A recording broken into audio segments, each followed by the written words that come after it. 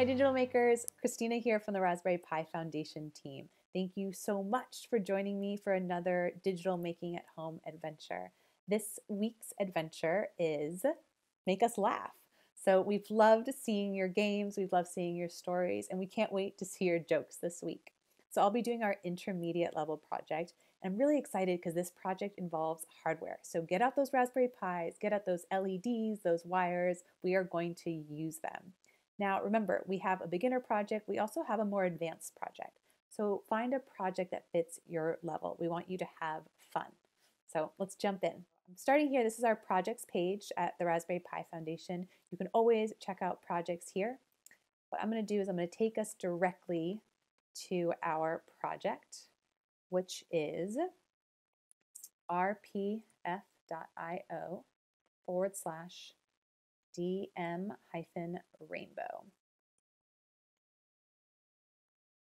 So we're going to be doing the Dancing Unicorn and Rainbows project. It's an awesome project. We're going to be creating an LED rainbow and we're going to make a unicorn dance, all using the Raspberry Pi. So what you're going to need, we have a few materials that we're going to need. You can see them here. I'm going to go over them. I'm going to go over the hardware that we're going to need and the software that we're going to need. So I'm going to go ahead and change my camera so you can actually see the hardware that I have so we can get ready to code. All right, switching cameras so we can talk about the hardware that we need to do this project. But don't worry, I'm still right here. So we need a Raspberry Pi. So I'm using my Raspberry Pi 4. We'll be using a breadboard. We'll also be using all of those colorful LEDs that you have lying around. So make sure, grab as many colors as you have. Then we'll need resistors. So resistors that are at least 100 ohms, and make sure you have the same number of resistors as you do LEDs. Then we're also going to need our jumper wires. So I'm going to be using our male to female jumper wires and our male to male jumper wires. So make sure you have all those. Awesome. Okay, so those are the main electronic components I will be using. If you have buttons or sensors, I'll talk a little bit about those at the end and you can add those as maybe an extra challenge to your project. So now let's make sure we have the software that we need for our project. All right, so we have our hardware. Let's get our software ready. So I had just turned on my Raspberry Pi 4, and so this is my desktop. So on the Raspberry Pi 4, we're going to open up Scratch 3. So to get to Scratch 3, I'm going to go to my applications menu here, the top left, go to programming, and then go to Scratch 3. Now, if you don't see Scratch 3, that likely means one of two things. Either you're on a Raspberry Pi 4, but you need the latest version of Raspbian, so make sure you have that, or you're on a different model because Scratch 3 only works on Raspberry Pi 4. Totally fine. If you want to do this on Scratch 2, I just recommend you go back to the projects page, open up the Unicorns project and click on there is a Scratch 2 version and you can code along with me that way. So let's go ahead, we'll open up Scratch 3 and then on Scratch 3 we're going to be adding an extension to our project to make sure that, so we can code on the Raspberry Pi. So when I go ahead and click on extensions in the bottom left, I'm now going to add the Raspberry Pi GPIO extension.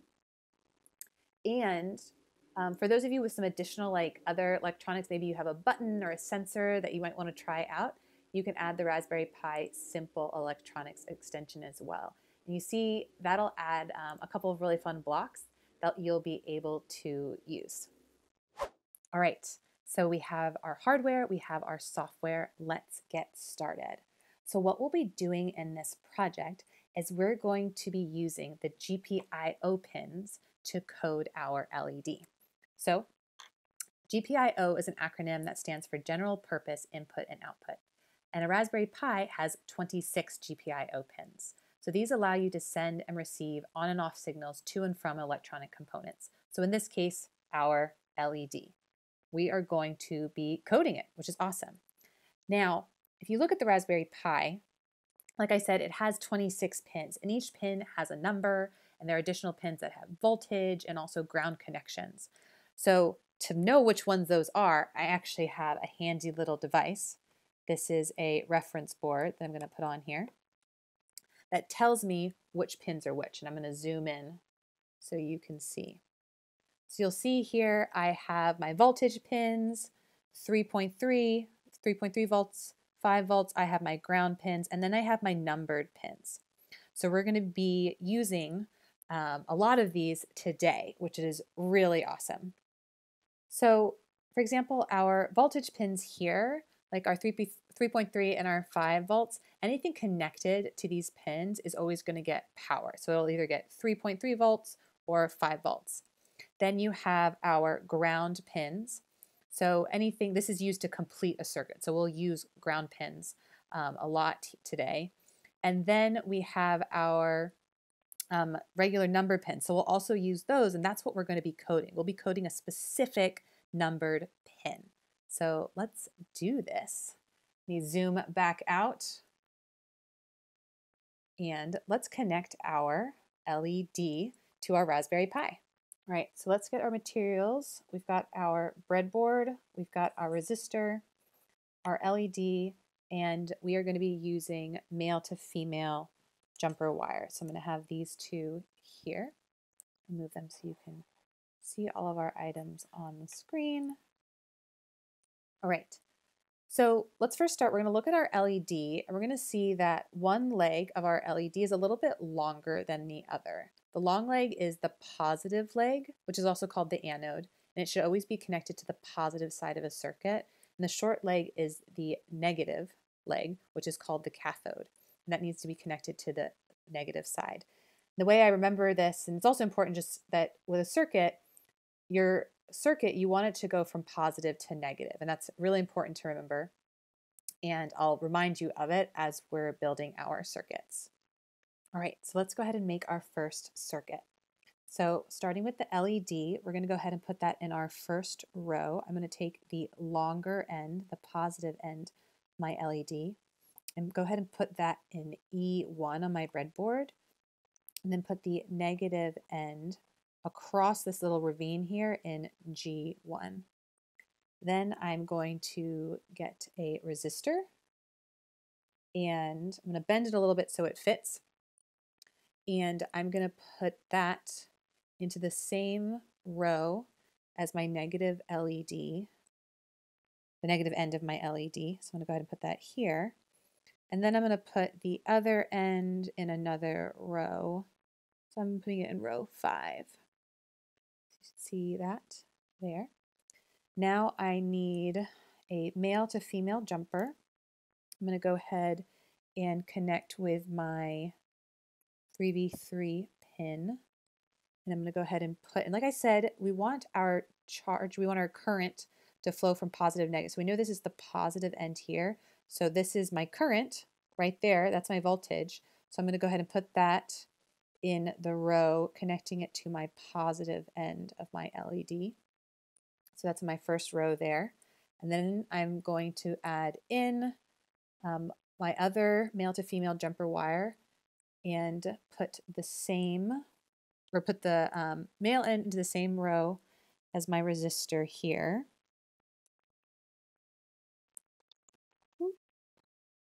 There we go. And then put my female in onto a ground pin. Remember, that completes our circuit. So let's see. All right. Did you guys just see that? All right, high five. We just got our circuit. So this is great because it tells me that our circuit is complete, tells me that our LED works, which is awesome. So now we can move into actually coding our circuit. So I'm going to switch cameras so we can see those pieces together. Great. So we have Scratch and we have our Raspberry Pi.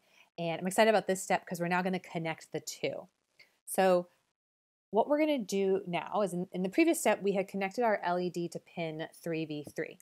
So I'm actually going to move this wire to a pin that I'm going to be able to control with Scratch. So that's going to be one of our numbered pins. So I'm going to move it to GPIO 17. So our light is now off, and that is totally fine. We're going to turn it on by coding in Scratch. So let's go ahead to Scratch.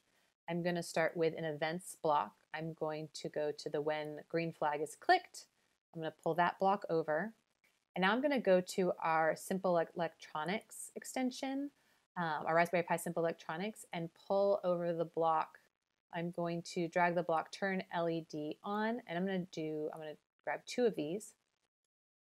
And as you know from, if you watched the video before, what I like to do is I like to take all the blocks over before I connect them all. And so I'm going to grab one more block. I'm going to grab the wait 1 second block. So now I'm going to connect these together. As I mentioned, we have now moved our wire. So our LED is now connected to a specific pin, the GPIO 17 pin. So I need to change that. I need to indicate that in my code. So I'm going to go ahead and change this to turn LED 17 on. So 17, I'm going to turn this on. And then I'm going to have this turn 17 off. It was neat because I'll be able to see it actually blinking. So this is a start to getting our light, our LED to blink. And I'm going to have it wait. All right, so moment of truth. I'm going to connect all of our blocks. So let's click our green flag. Make sure to check out my LED. Let's see if it works. Yes! All right, it works. That's great. Oh, that's awesome. Okay, let's test it one more time. Yes, all right. So our LED, it blinks when we click the green flag. This is very exciting. So now that we've gotten your LED to light up, play around with it. Change up some of your code. Maybe change up what your control block is.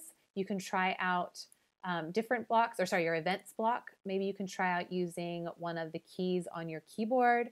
Also, you can change up the amount of time that your LED lights up for. Maybe make it longer or shorter, or try making your LED run continuously, actually setting it up to blink. I'll go ahead and give you a hint for how to do that. So what I'll do here, and we've done this in a past video, but if you're new, what we can do is we can add a forever loop. So I can add a forever loop here and then add in this code. So right now I have it where my LED light turns on for 1 second and then turns off. So I can add this into a forever loop and run that. And you see it's actually blinking, which is neat. And what I want to do is actually to make it have a stronger blink, for lack of a better word. We're going to add in another wait 1 second. And then now let's run it. So it should turn on, it'll wait, and then it'll turn off and it'll wait a second. Awesome. So now I have a blinking LED, which I just coded with my Raspberry Pi and Scratch. Make sure, give yourself a high five. This is exciting, especially if this is your first LED. It's a big accomplishment. So congratulations to you. All right, so zooming back into our Raspberry Pi, we are now going to create our rainbow. So you see I've brought in my additional LED colors. I have my resistors, and you're also going to make sure that you have your jumper wires to connect all of the colors. So to start, what we're going to do is we're going to rearrange our breadboard a little bit. We're going to rearrange the circuit to make room for the other colors and to have it so that all of our LEDs are going to share one ground pin. So to do that, I'm going to take my yellow jumper wire. You see here, that's the one connected to the ground pin on my Raspberry Pi. And I'm going to move that over to this rail on the breadboard. So I'm going to move it to right there. So the project has a really great diagram, but essentially this rail here, all of this is connected. So now this has become the spot for my ground pin. So this wire has just made this rail my ground for all of my other circuits, which is great. Because if you have a lot of colors, you may actually not have enough ground pins on the Raspberry Pi. So now we can use this part of the breadboard, this rail on the breadboard, as our ground for all of our circuits. So I also need to organize the rest of my circuit. So I'm going to go ahead, I'm going to move my purple cable down to the second row, or like the second bar, and then also move my LED as well, and then move my resistor, and my resistor needs to connect to the same rail as the ground jumper wire into the same bar as the LED. So here it is, it's going to connect to the same rail right there. Then it's going to connect to the same bar. So this is the bar right here. So I can connect it into any of these. So I'm going to go ahead and put that there. And now I have my circuit. So let's go ahead and connect some more lights, some more LEDs. Okay, so we're back to scratch here with our lovely rainbow. And yes, I recognize these are not all the colors of the rainbow and not even in the right order, but we're at home and we're doing the best we can. So this is my rainbow, and I encourage you to bring whatever rainbow you have so you code it and make it amazing. So we're in Scratch now, and right now the code that we have in Scratch, just a reminder, I'm gonna go ahead and run it, only causes our blue LED to blink. So let's actually add some code and turn on all of our LEDs. So I'm gonna go ahead and remove this. Let's just, yeah, we'll get rid of that, start fresh. Let's go ahead, we have 4 LEDs, so let's go ahead and pull in 4 of these blocks. What I'm gonna do is I'm just gonna go ahead and turn them all on. Let's make sure they all work. So we have to check, so my blue LED that is GPIO 17. My green LED is GPIO 18. My red LED is GPIO 23.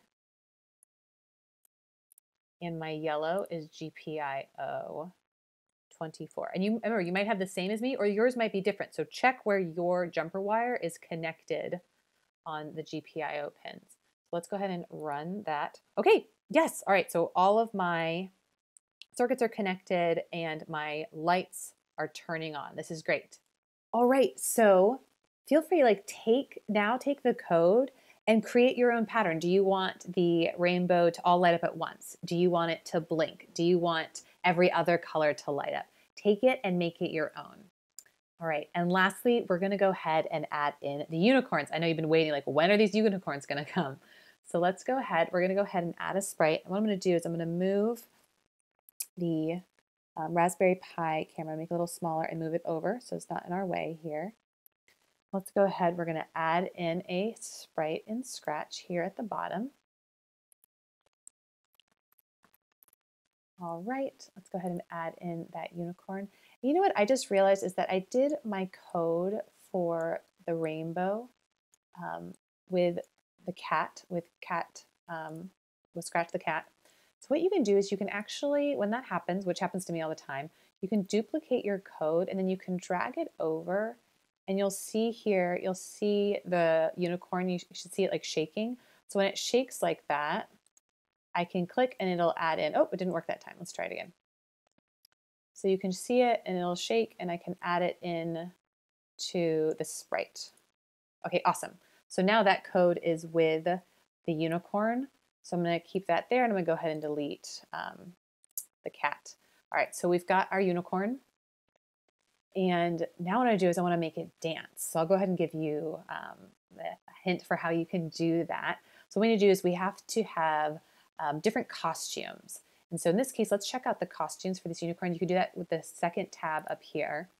So we see this unicorn only has one costume. So what we can do is we can duplicate this sprite and we can go ahead and make another costume for it. So what I'm going to do to make it look like it's dancing, I'm going to go ahead and highlight some of the parts of this unicorn and modify it so it looks like the unicorn is moving. So you see here, I'm just like clicking on the leg, modifying. I'm also, I think the head will be good. Having its head, having its head go up and down. Okay, so now we've modified it. Let's go ahead and add in some code. So similarly to my LED lights, I'm going to go ahead and use the events block. So when the green flag is clicked, I'm going to use a forever loop. We're going to have it, I'm going to wait and have this be half a second so it's faster. And then I'm going to change the look. So I'm going to go to a look, our look blocks, and I'm going to have it switch to the next costume every half a second. So let's see how that looks. All right, so it looks like our unicorn is dancing, which is awesome. We've got our unicorn dancing, we've got our lights. So what you can do now is that it's set up so that when the green flag is clicked, both your LEDs and your unicorn will take action. So think about, remember this week, our theme is making us laugh. This is already a really fun project. It's super cute. And if you want to add in other sprites, if you want to think about the pattern, maybe your lights light up with the unicorn. But ultimately, we want you to have fun with this project. So make sure to enjoy yourself. Like I said, add in some sprites, add in a pattern. Maybe you can add in some more dance moves for the unicorn. I started it pretty simply. And we can't wait to see what you create. So I'll put my face up to say bye. So yeah, thank you so much for joining me today. And I can't wait to see how you make us laugh this week. Have fun and see you soon. Bye.